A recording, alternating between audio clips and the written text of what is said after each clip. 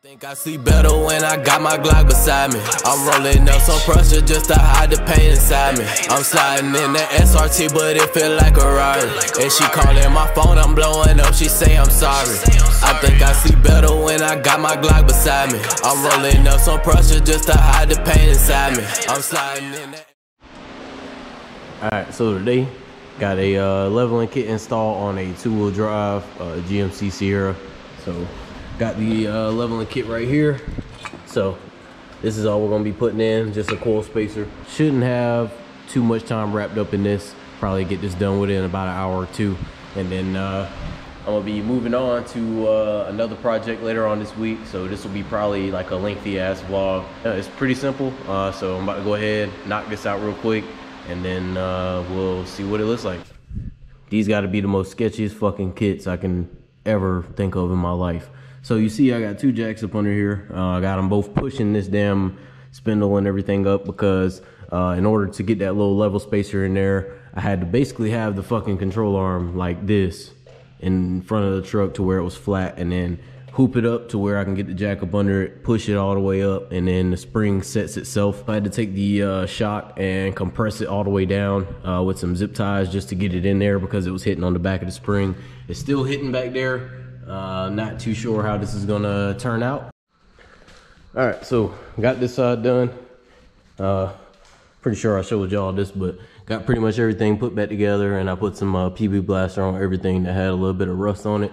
So I'm gonna show you kind of how I got the shock in, because the spring bows out a lot, so you're not gonna be able to stick the strut, or you're not gonna be able to stick the shock straight into here and let it go all the way up. So I just rigged this up, just put some zip ties on it, compress the shock, so that way I can slide it all the way in. And if you can see right here, I can slide it in through here and just, it's kind of hard doing this shit one hand, but, and just like that, just turn it around, get the zip ties out the way, and just like that, it's in. So all I gotta do is put these bolts on the bottom, and then just cut the zip tie, let it go up through the top, and then put the bolt on it. And then I got the control arm bolted to the spindle, so all of this shit is solid. The spring's not going anywhere. I made sure to put the spring back in the same orientation. They were kind of spent whenever I took them out, so put them back in the right orientation. So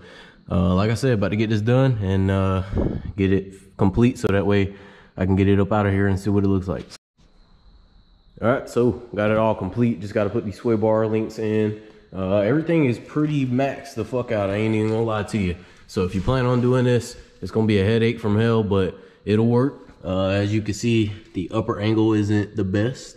It's kind of slanted. So if you end up doing this, I definitely recommend upper control arms. If you do anything with your suspension past like a 3-inch level on stock suspension, or if you're stacking anything, I definitely recommend getting some extended or upgraded upper control arms, because it helps out the angles a whole lot. My best advice, if you got a two-wheel drive truck like this that has the springs, either get a lift kit or lower this bitch, because stacking leveling kits on this and trying to you know, put a lot of stuff in here is pretty hard, because the spring, like I said, you have to sit it perfectly for it to seat inside the cup on the bottom. So it's kind of sketch trying to get it done. That's why I didn't put a lot of it on camera, because it was pretty fucking sketchy. All right, she's all done. So got everything torqued and got the wheels back on, got it on the ground. So this is how she's sitting. It's got a pretty decent gap in here. He could probably run like 35s if he cut a little bit of the bumper and stuff. But yeah, pretty good gap. So she's sitting pretty clean. Glad to be able to get it knocked out for him. And yeah, another clean truck coming out of here. So I guess we'll pick up on whatever we got next. I should have a leveling kit come. We'll pick up on the next build. So let's move on.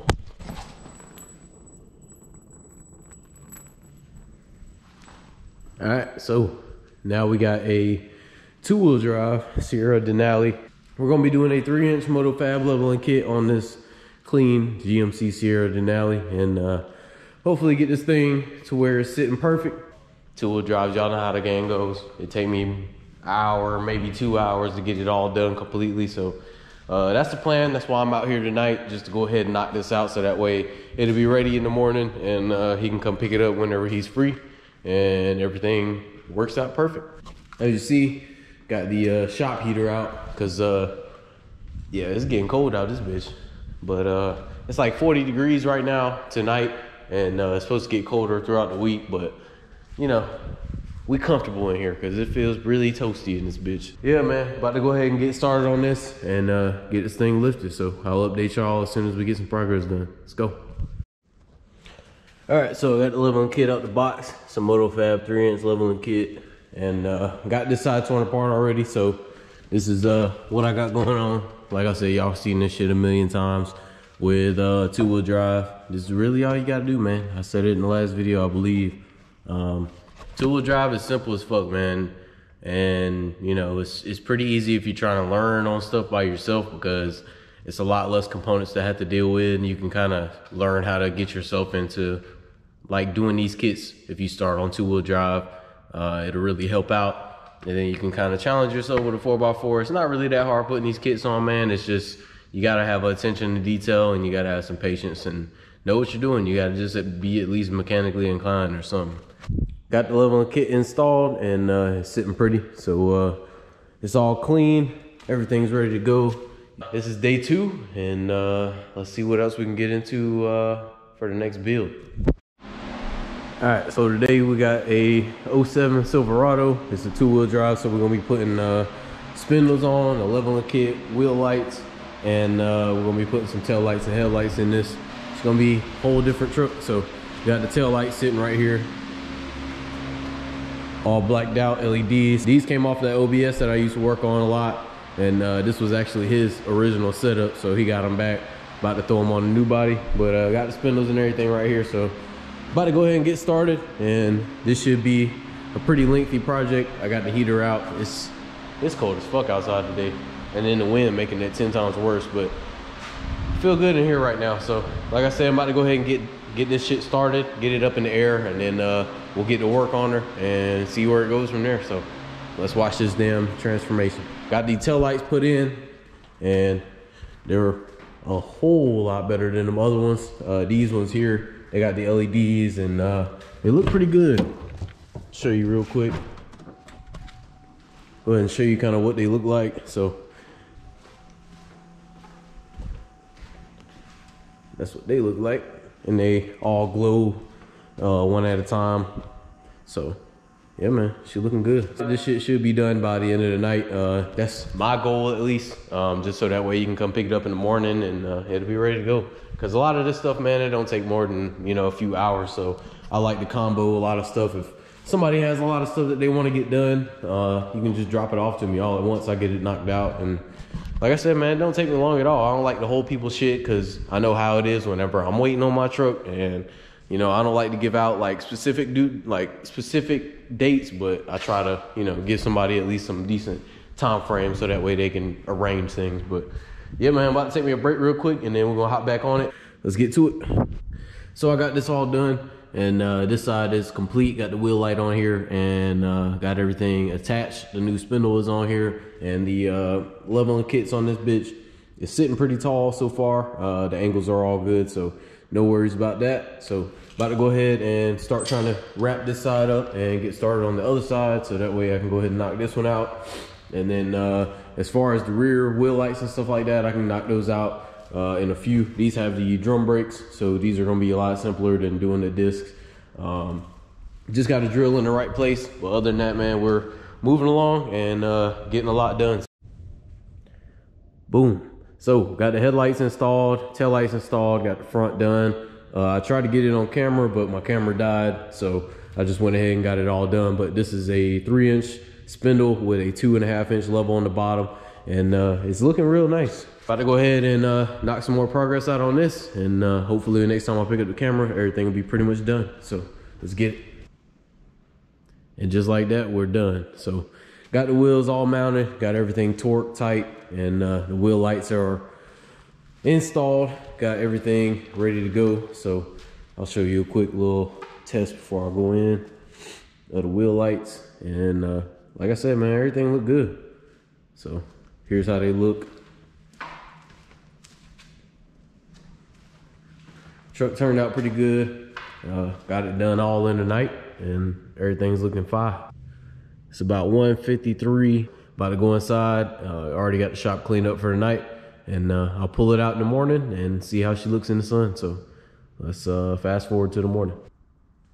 All right, so it's late at night, and got a quick little wheel light install. Well, it's not gonna be too quick because you see everything's in pieces, but this is a KIBBEE lighting, all white quadro wheel light kit. Got everything up in the air right now, and I'm about to take the rotor and the caliper off so that way I can drill straight through and go ahead and get the bracket set up. Then I'll get the ring perfectly sized, drill that through, and then go ahead and get that done. It's gonna be a little technical.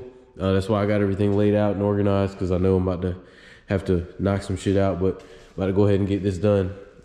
Almost forgot to pick up the camera for this shit, so pretty sure y'all would like to see this. I'll be putting a few rod lights in the cross member as well, so we're gonna be knocking that out, running it all to a switch, and get it all clean and ready to go. So let's get to it.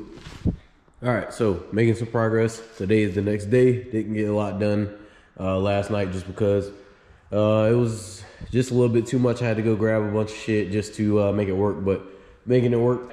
It's gonna be another late night for me tonight, so about to go ahead and put these front wheels on and get the grinding on the rear. So let's get it. All right, so got the rears done, got this side without the wheel on it. So got this one as close to perfect as possible. Just tried to get it as neat looking as possible as I could with this design, but went ahead and got that knocked out. And y'all don't be believing me whenever I be telling y'all there be like a million fucking wasps, and that's why I busted my window. Come on, come on. This is why I busted my window. Look at all these little motherfuckers. I killed all of these bitches tonight. Just tonight. Just because it was cold in there and then motherfuckers was just dropping. But that's at least like 20, 30 fucking hornets. And I mean, you see, it's like a variety. You got some wasps, some yellow jackets, you know, just a little variety. But that's why I busted my fucking window out before. And yeah, I wasn't playing with them bastards. With these being KIBBEEs, they're bright as fuck. I've seen them a lot on Instagram. So if you're looking for some bright wheel lights, definitely get these. But this is the work that you're gonna have to put in to actually put them bitches on, and it's not fun. But if you take the time to knock it out, man, it'll go smooth. So like I said, I just gotta wire each wheel light with the wiring that they gave me, just positive and negative, and then put it to the switch. And I think I'm gonna wire it to one of these auxiliary fuses. I believe there's a auxiliary power fuse in here somewhere. Yeah, I think there's one in here. There's always an auxiliary spare in here somewhere that you could use. But yeah, this is basically what the fucking harness looks like. So you got the switch here, and it goes down to a relay with a positive and a negative, and then it goes down to a positive and negative for, I guess, front and the rears. Got everything tucked, cleaned up and out the way, and it's all looking real nice. I ended up getting 4 rock lights put into the front cross member, so I'll show you kind of what I got going on in here. It's like 5 in the morning, so this is what I got going on the inside. So just a little simple little switch, and as you see,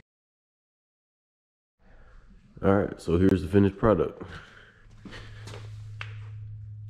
This should look good.